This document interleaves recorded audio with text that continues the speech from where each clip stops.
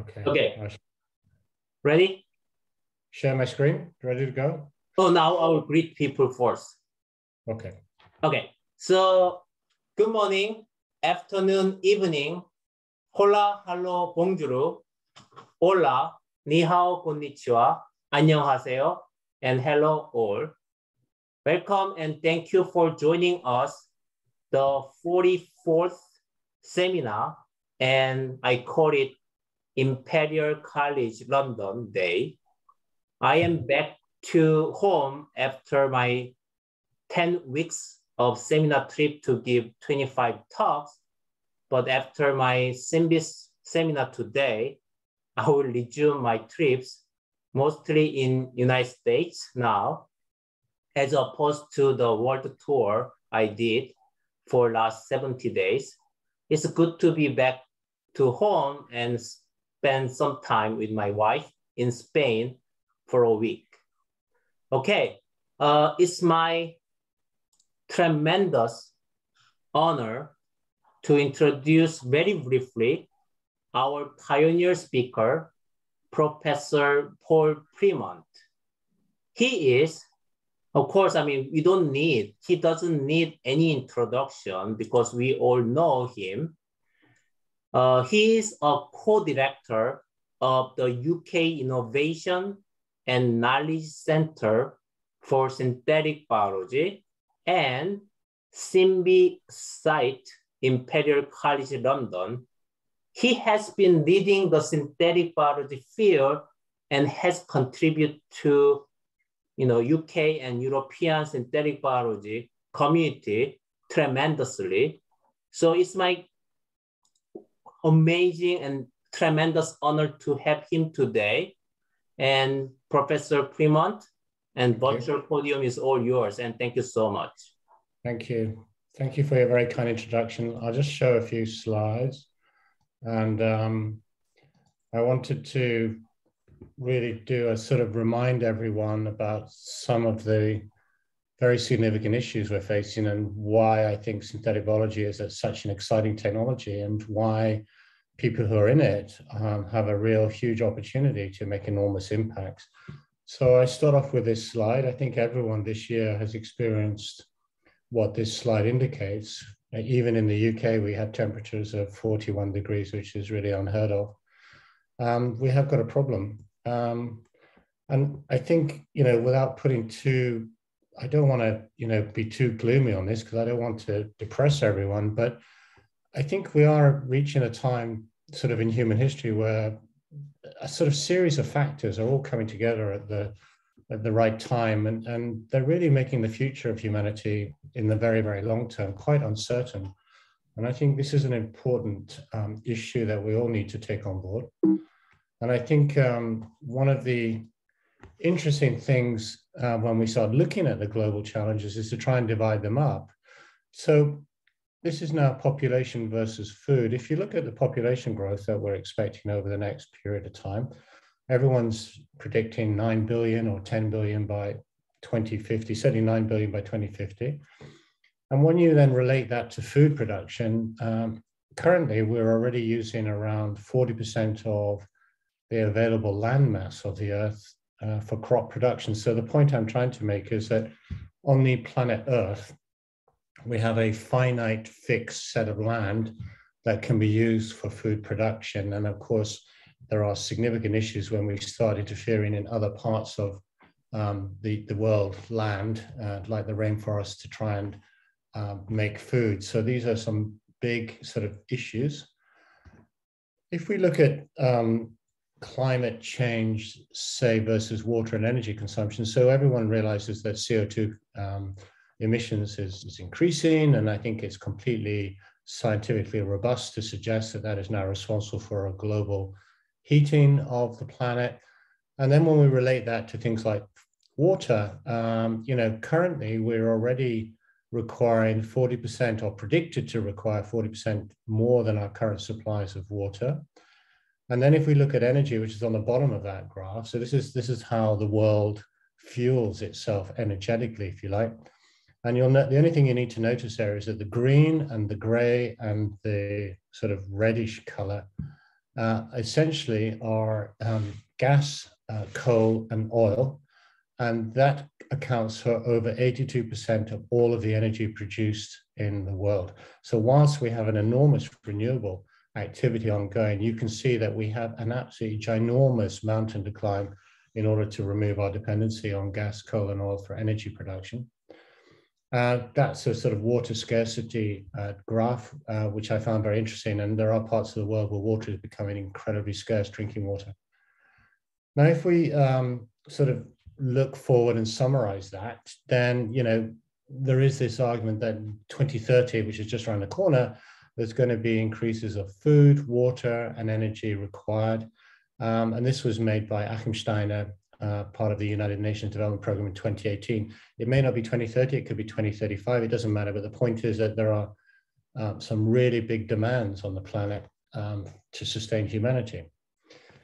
Then more recently, we had the UN COP meeting in the UK in Glasgow, Scotland, which was November 2021. And I think the Secretary General of the UN, Antonio Guterres, was getting so upset by what was going on. He made this quite famous quote where he essentially suggested that our addiction to fossil fuels is like digging our own graves. You know, we shouldn't be deeper mining. We shouldn't be going, you know, we're enough of treating nature like a toilet, enough of burning and drilling and mining our way deeper. We're digging our own graves.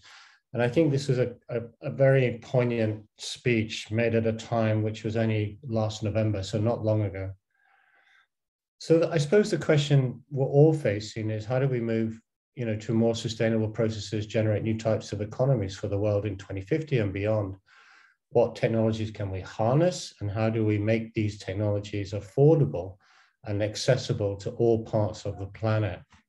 And this is where I think you have an exciting and an amazing opportunity to contribute to that, because I completely strongly advocate and believe in the technology of synthetic biology and engineering biology as one of the major technologies that will allow us to address some of these, not all, but some of these major challenges that we face. And in order for the context of that, I thought it would be worth just going through, you know, what are the drivers? In the real world, we have to deal with the real world, and there are many real reality checks along the way. So just let's go through a few. So let's look at technology. So we all know that you are at a time in your research careers and your educational careers where you have this enormous convergence of disciplines where actually, you know, people cross over between molecular biology, computational protein design, engineering design, computational sciences, or there's a huge sort of crossover flux of bioengineering, of different technologies all converging, which I think is a very exciting period. So this technology convergence is truly happening. And in synthetic biology, of course, we have the fundamentals. We know how to move bits of DNA around between cells. We know how to read DNA. And of course, we know how to write DNA. And there's a huge opportunity to bring those technologies together. The other thing which I think we're all aware of is that the cost of reading DNA is very cheap. The cost of writing DNA is not so cheap, but is going to come down. And I think it will come down substantially over the next 10 years. So our reading and ability to read and write DNA is going to become much more easier. And there are new opportunities for powerful tools like machine learning and predictive biology, and the DeepMind AlphaFold development really indicated the power of these kinds of deep learning technologies when you have well-annotated, very, very well-defined data sets. And of course, there's now an opportunity for us to use more of these tools in our synthetic biology engineering design cycle to try and work out how best to engineer living systems or make new living systems. So I think this is a very exciting time technologically. But just one thing, we still don't understand the language of DNA. We still can't predictably write DNA and put it in a cell and robustly get a predefined predicted outcome. So we still don't fully understand how cells use DNA in terms of a language. And I think this is still a huge, enormous challenge. The synthetic biology design cycle, I think, tries to address this. I think most people in the field understand that. And I think this conceptual framework really builds on everything I've just said. And it leads to the idea of these automated biofoundries, these integrated workflows, these kind of engineering thinking on how to build design, construct living systems. Now, whilst this is the London Biofoundry, which I direct, which is, clearly has significant public investment, I mean, there are many people interested in, low-cost automation, accessible technologies, accessible high-throughput technologies that allow other people access to this kind of technology. But I strongly believe that biofoundries is going to be a way forward for what I would call the more democratization of the technology. So I was very lucky to be involved in co-founding the Global Biofoundry Alliance, and also I'm currently the chair. And you will see on this global map, there are two major continents that are not represented in the GBA, which we really are working hard to solve. But my vision would be that we have many, many, many more dots all over the world, public funded biofoundries, driving accessibility and democratization of the technology worldwide in order for everyone to benefit. Because as I said earlier, this is a global problem and every part of the world needs to develop solutions to tackle some of these problems. Now, in the real world, a lot of young researchers may not think much about it, but policy is a key driver. And I'm just going to finish now on a few more slides on this, literally 3 more slides. So one of the things that really is happening in the world, and I think everyone should be aware of it, is governments, policymakers, everyone is completely on board with the need to solve our planetary health problems. It's not so much climate change, it's all about climate repair. How are we going to move forward from here? And so there's an open window and an open door for innovation, for technology. And this also comes from the private sector and other types of sectors. There is a real opportunity here to build out this bio-based future that we want to see. So this is an interesting development, and I think it will continue to really grow. The other thing is that there is this over-dependence on oil. As I showed you, 82% of all our energy in the world comes from gas, coal, or oil. This is not sustainable. We know that. This has got to change. It's got to change rapidly.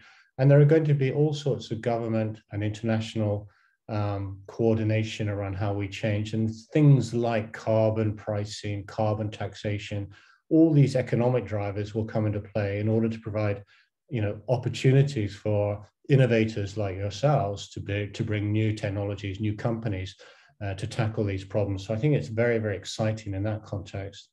And then finally, there is the economics of synthetic biology in the commercial sense, where there is a growing private investment portfolio and a growing market, mainly in healthcare, but also across other sectors. And I think this is important for those of you who want to become the entrepreneurs of the future. And finally, the US sustainable goals are still out there. We have big challenges there. We need to address all of these goals. And I think synthetic biology can provide solutions to many of them. So finally, the world is yours, I think, to develop, I would call them planet-saving technologies that will help all of humanity. And I think this is, if you wanted to be at a point in time with a technology that's exciting as synthetic biology, this is the time. And I think, we're all privileged to be involved at this point in time. So I'm very excited, and I hope you will be as well. Thank you. So amazing. I mean, this is the really serious problem or opportunity for us. And also thank you for your invaluable insight and vision. And I completely agree with you. And now we are facing the climate, I would call emergency. And if we do not act immediately, there would be no future for all of us. So we rely on researchers, especially young people, to solve this problem together. So thank you so much for your amazing insight about this problem. Okay, so now the main speaker of today with a longer introduction.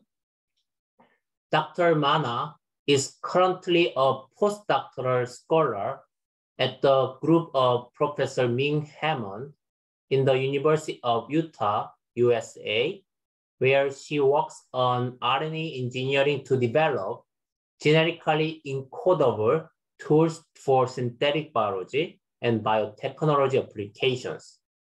She pursued her PhD from the Indian Institute of Science, Education and Research in India.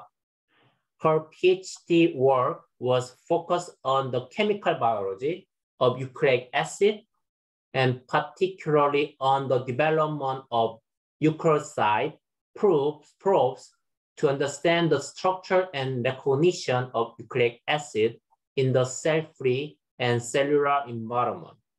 Her research interest in focus on the development of synthetic biology tools to understand the role of nucleic acid in antimicrobial therapeutics.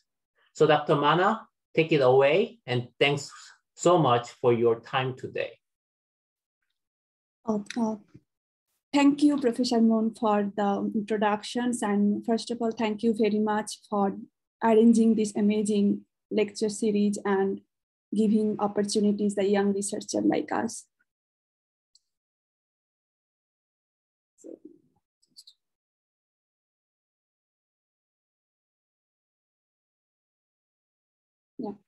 So my name is Sudeshna Manna. As he mentioned, I'm currently working in University of Utah with in the lab of Professor Ming Hammond. And today's topic, I'll discuss about development of genetically encodable RNA-based biosensor and how we can improve the performance of these biosensors. Now, before going to the main topic, I just want to briefly tell you about my background. So by training, I am a chemist. So I did my PhD from India, from the group of Professor Srivatsan. So where I worked on the development of responsive nucleoside probes, which was helpful to study nucleic acid properties in cell-free and cellular environment. So basically, we designed and synthesized a series of microenvironment sensitive nucleoside probe, majorly the uridine analogs, and incorporated those probes into oligonucleotide, either by solid phase synthesis or by enzymatic synthesis, and used those modified oligonucleotides to study the nucleic acid conformation switch or its structure and recognitions. For example, those probes were used to study DNA and RNA G quadruplexes, detection of formation of those structures in cellular models, or the detection of metallo-base pair in nucleic acids. And also we developed a dual up probe where we attach a fluorine atom in the fluorophore, which acts as a both fluorescence active molecule as well as suitable for 19F NMR. And we use that probe to determine the preferred conformation formed by human telomeric DNA repeat in live cells by in-cell NMR analysis. And also the ribonucleoside version of the probe was used to detect the conformational switch in an IRES element of hepatitis C virus in presence of metal ion. So with this training, I joined University of Utah, which I'll talk about the development where I'm working on development of RNA-based biosensor for molecular imaging. Now, in recent years, synthetic or the natural occurring RNAs are being used to develop different tools in biotechnology or synthetic biology. For example, developing diagnostics tool based on RNA switches, or RNA-based sensor for detecting environmental pollutant, or RNA-based devices are being developed for gene regulations and many more applications. However, the one RNA tools that our lab majorly works on are interested in development of riboswitch-based fluorescent biosensors. Now, riboswitch is a cis-regulatory RNA element that majorly presents in bacteria, and it, in presence of any metabolites or target ligands, it undergoes conformational changes, and it's also involving gene regulations, either in transcriptional and translational regulations. So that in the development of riboswitch-based biosensor, along with riboswitch, another RNA element, which is the fluorogenic RNA aptamers are being used. So they are fused in such a way that the ligand binding will induce the conformational changes in the riboswitch, which further facilitates the dye binding to the aptamer and will induce the fluorescence turn. Now, Hammond's lab is in the first few labs that develop riboswitch-based biosensor for a series of target molecules, including signaling molecules, bacterial metabolites, etc.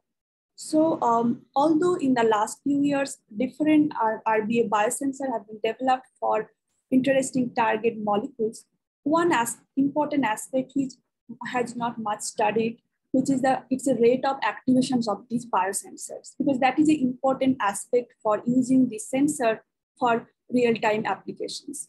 So there, we were interested to study the response time scale of these RBA biosensors. Because in the previous studies, there was no real-time monitoring of the biosensor activations in cell, because in the prior studies, majority of the cases, RBA biosensors activation depended on any enzyme activity to produce the target molecule for those biosensors in cells. So, and also there is no direct comparison of the in vivo turn-on kinetics of different riboswitch-based sensing tools, for example, riboswitch-based biosensor versus widely used riboswitch-based reporter. Therefore, we were interested to answer these questions. How fast can a riboswitch-based biosensor respond in vivo?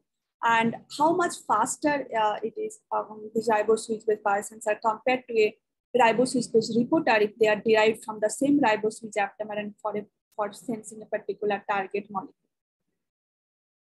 So to answer the first questions, we chose guanidine as a target molecule, so which is a known chaotropic agent, an environmental pollutant. And recently, after discovering of the guanidine, riboswitch has established as a bacterial metabolite, and in recent report has been indicated as a nitrogen source in bacteria. And most importantly, guanidine is cell permeable and can be transported into the cell from the exogenous media, and it is non-toxic to E. coli up to millimolar level. So therefore, if we develop guanidine biosensor, we can do the real-time monitoring of this biosensor in vivo activations. Then next we develop guanidine biosensor using class 1 guanidine riboswitch and fluorogenic RNA aptamer spinach 2. And the design was done by former graduate student in our group, Dr. Johnny Thrum. He also tried several design strategies, but the junction design strategy worked pretty well. One of the major challenges in this design was that the 5' and 3' end of the riboswitch are quite distant. So we used an artificial transducer stem, PGO, to attach this, the spinach to aptamer to the riboswitch. And this design strategy worked pretty well. And here you can, and they were able to detect guanidine in vitro very selectively against other structural and functional analog of guanidine. And here I showed the data with the 3 guanidine biosensors. So, and the KPA and DRU are we use the riboswitch for different bacterial phylogeny. So, well, then the biosensor were working in vitro. Then we went forward and wanted to check whether the biosensor will work in vivo or not. For that, we cloned the biosensor in a tRNA scaffold for its homogeneous and expression and better stability, and then transformed the cell with the biosensor plasmid containing the biosensor construct, then expressed the biosensor in E. coli, and then treated the cell with dye and waited for 10 minutes to allow the dye to enter into the cells, and then treated the cells with ligand guanidine and waited for 15 minutes, and then measured the cellular fluorescence by flow cytometry. And here is the data. So you can see that all 3 biosensors were functional in vivo. Okay. Then we are also interested to know whether once we express this biosensor, how long they are stable and how long they will be functional. For that, we stored the cells expressing the biosensor in a non-inducing media in cold temperature, and then measured its functionality over several days. And we were excited to see that the biosensor were stable up to 11 days after its expression and were functional. So that were pretty good.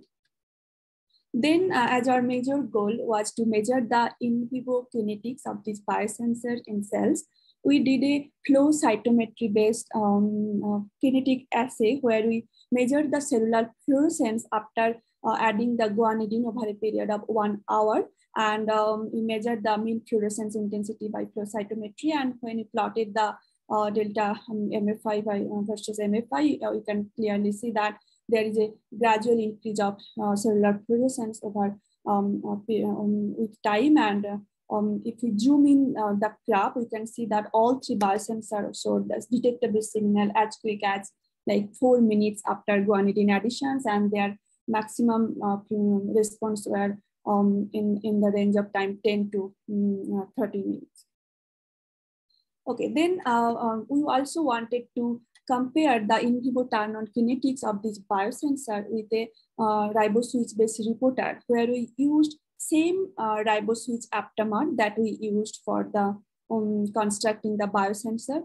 And the reporter was constructed where we placed the guanidine riboswitch upstream of the lag gene, and then the we quantified the protein expressions, like reporter gene expression by Miller assay, and we did a kinetic assay for the reporter for in the presence of a millimolar guanidine concentration over several hours. And you can see that the reporter requires at least an hour to provide the detectable signal on the in contrast to the biosensor that needs few minutes to show the detectable response. And also one point I want to mention here that the reporter was less sensitive, so it showed response in millimolar guanidine concentration, whether the biosensor can detect micromolar guanidine concentration.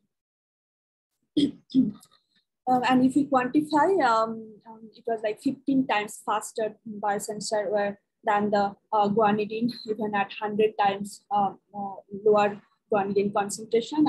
Yeah. And our study were covered in the SCS Synthetic Biology in 2021. Okay, then our next question was, can we make this biosensor response even faster? Or how can we improve its response kinetics so that that's the common strategy can be used to can be applied to any other RNA-based sensors. Now, so first of all, in this process, we have to know which step is the rate limiting step in the sensing process, or which step is the slowest step. Is the step ligand binding to the riboswitch, or the dye binding to the fluorogenic aptamer? So in the previous report and also our study show that when we did the kinetic study only with the spinach 2 aptamer, after addition of the DFHBI dye, we say that the response is very fast and the T-half is less than a second. So therefore this step, like dye binding to the fluorogenic aptamer, should not hamper like the overall response kinetics of the biosensor. And also this was also approved by kinetic study of the guanidine biosensor in 2 different conditions. In the first conditions, we measured the kinetics where we pre-equilibrated the biosensors with guanidine and then added the dye. And in the second conditions, we pre-equilibrated the biosensors with DFHBI dye, then added the ligand guanidine. And in the first case, the biosensors response were way faster than in the second condition. So all these studies indicates that the guanidine-induced riboswitch folding is the slowest step. Now, next question is how we can break the speed limit of the riboswitch folding. Now, riboswitch is in ligand unbound state is very dynamic in nature. So we thought that along with the binding competent state which are capable to bind the ligand, there might be some misfolded state or binding incompetent state. So which is limiting the actual speed of the biosensor. So how we can close this non-binding pathway or break the speed limit of the riboswitch folding? Now, one advantage in case of RNA that it interacts in base pairing manner. So if we can figure it out which base pairs are involved in misfolding, and if we can mutate those base pairs and disrupt those misfolding, we can lock the RNA in the right conformation, which eventually can help to enhance the speed of these biosensors. So for that, we did a systematic base pair mutagenesis study where we did the base pair mutations at guanidine riboswitch aptamer, and we did mutation at those nucleotide positions which are not conserved and not directly involved in ligand binding. And we did two types of mutations. One is transpose mutation, another one purine pyrimidine swapping mutation. In the transpose mutations, we flip the bases. For example, AU was flipped with UA, and in the purine pyrimidine swapping mutations, we change the pyrimidine bases. Like AU was, for example, AU was replaced with GC.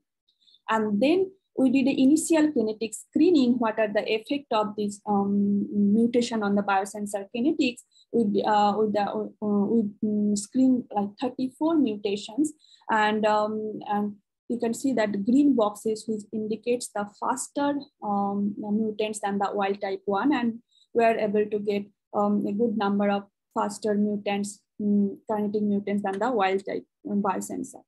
However, this initial screening was done with the crude transcript. Then we purified the RNA by page and then confirmed this initial screening data. And with that screening, we observed that these two positions, like U3 and U4 positions, both the transpose and pyridine pyrimidine swapping mutations maintains the fold turn-on, and in some cases they are even showed higher fold turn-on than the wild type one.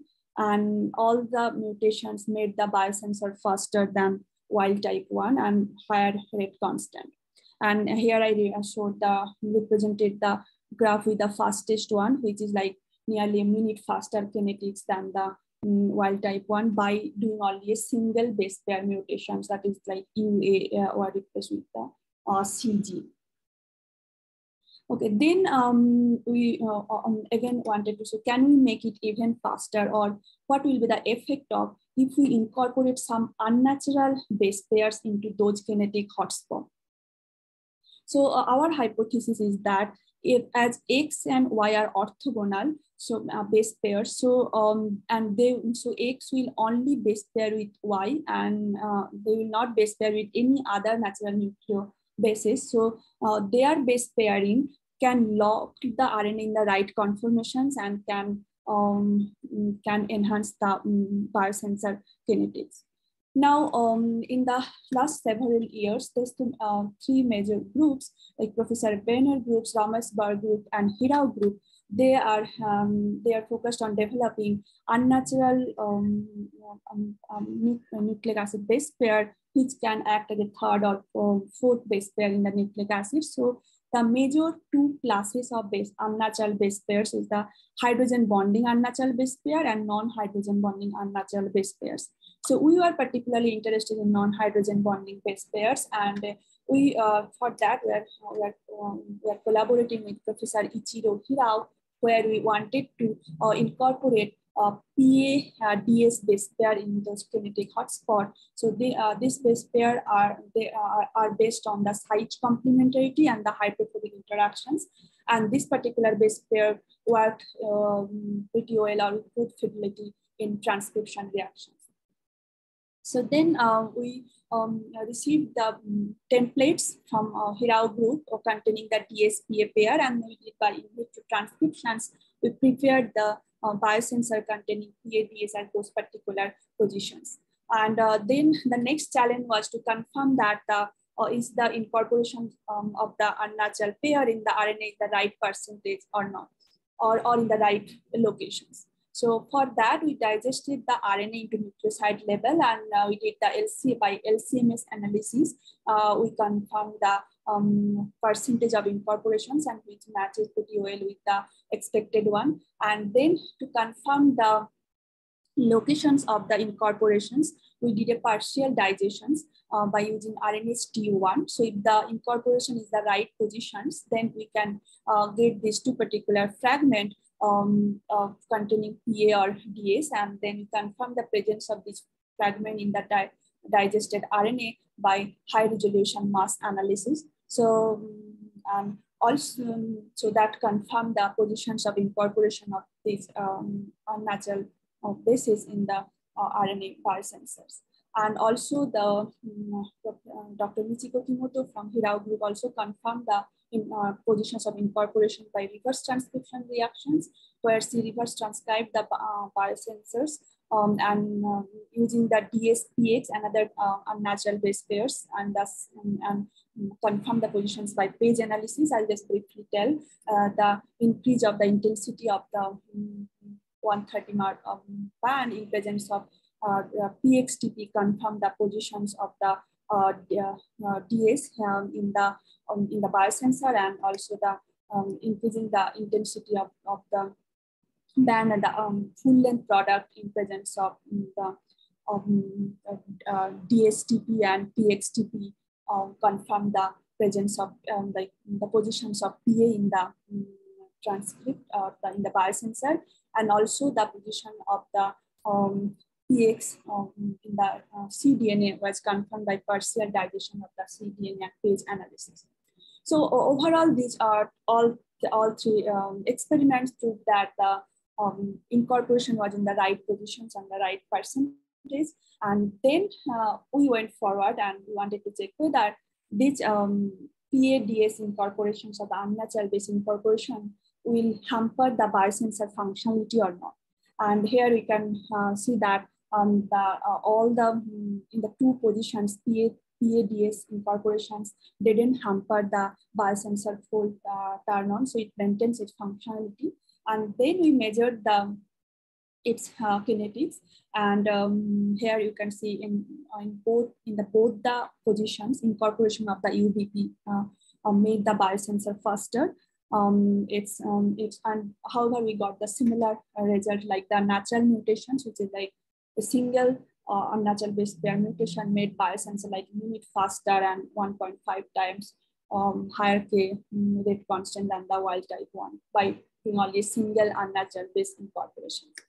So yeah, so then to summarize this study, if you compare the natural mutation versus the unnatural base mutation, both are giving the similar result, but we believe that if we can screen in different other places of this unnatural base incorporation, we might get in even faster kinetics than the natural mutations. So overall, I want to conclude here this study that single base pair mutations, either by flipping the bases or incorporating new pyrimidine-purine base pairs in site-specific manner, or incorporating in the unnatural base pair, we actually can close the non-binding pathway and can enhance the riboswitch folding or the riboswitch biosensor rates. And so with that, I want to summarize my talk. So we developed riboswitch-based biosensor for target molecule guanidine and compared the in vivo kinetics of a riboswitch-based biosensor and a reporter. And we showed that biosensors are responsive pretty faster than the reporter and can be used in the real-time analysis. And in the second part, I showed how systematic base pair mutagenesis can make a riboswitch-based devices faster. And we believe that this strategy also can be used in other riboswitch-based devices.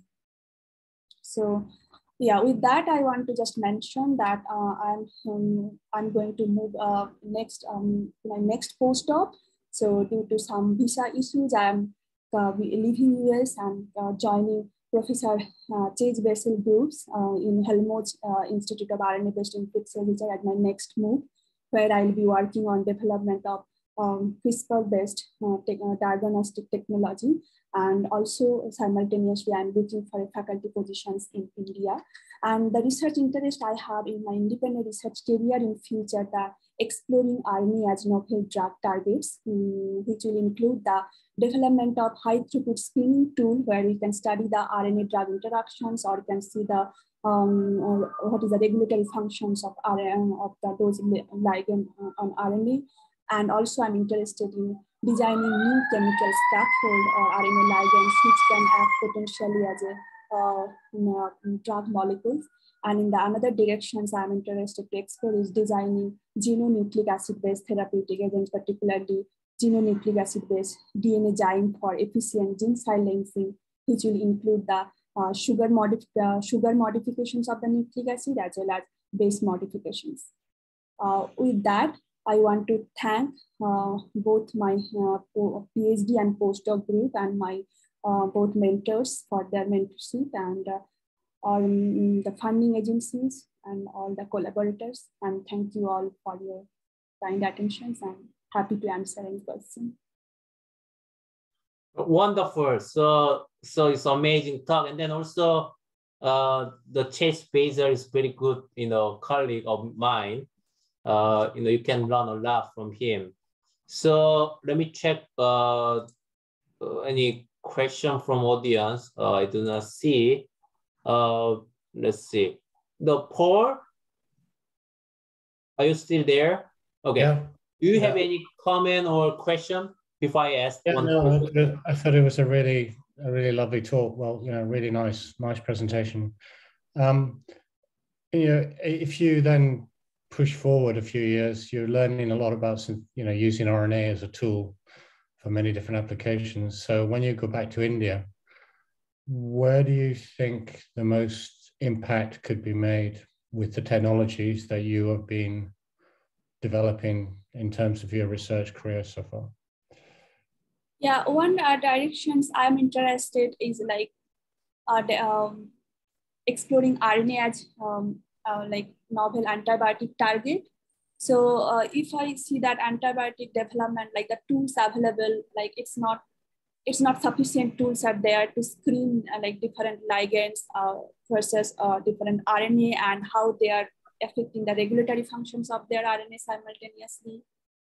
Yeah, those things I wanted to concentrate on. And also, I have also experience in synthetic chemist, so I would like to design new RNA targeting drugs, like new chemical scaffold. And majorly the antibiotic resistance is a major problem in India, like one the country which is facing the really problem. So I want to work on that, and nucleic acid-based therapeutics specifically. Great. Sounds good. Okay, so let me ask one challenging question, as usual. So this is amazing talk. And then, as you know, with AlphaFold, protein structure prediction would be more accurate than ever. However, RNA 3D structure prediction, considering all the dynamic structural change and ensemble, is still very, very challenging, although the technology developed for structural characterization by sequencing and so on.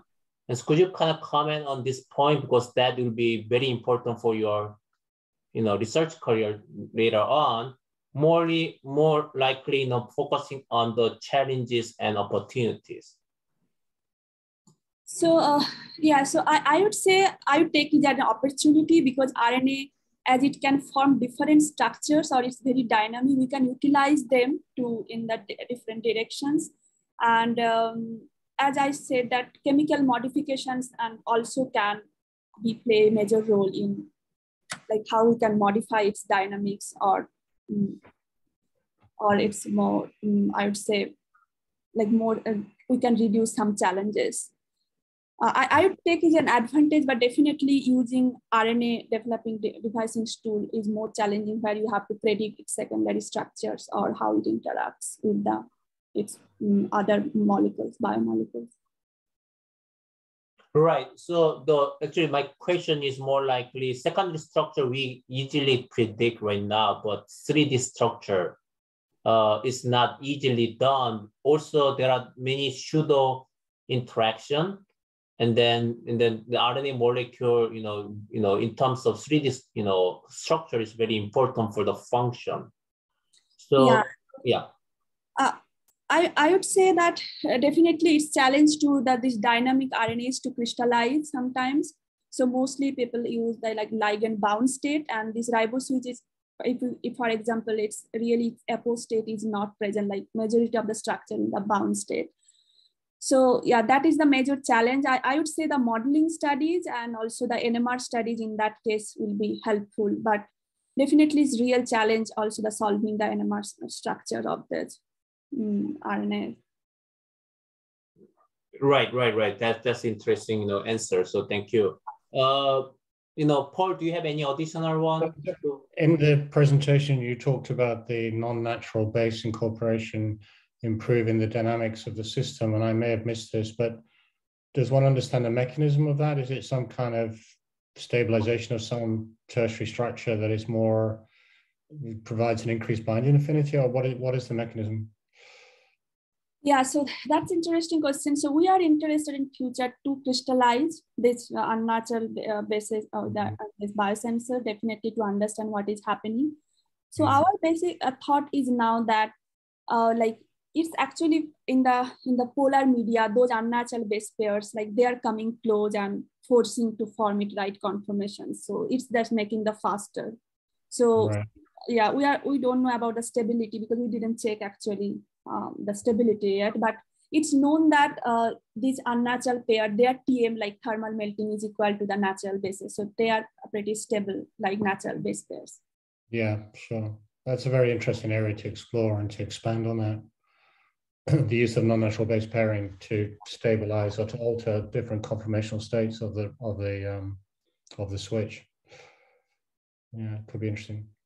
Yeah, it's really but good. Hard to incorporate ad hoc. But I don't know. Maybe you can do it using sulfur or something.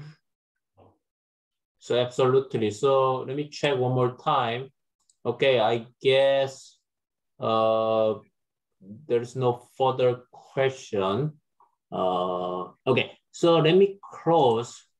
So thank all for joining and staying today, especially during the vacation weeks.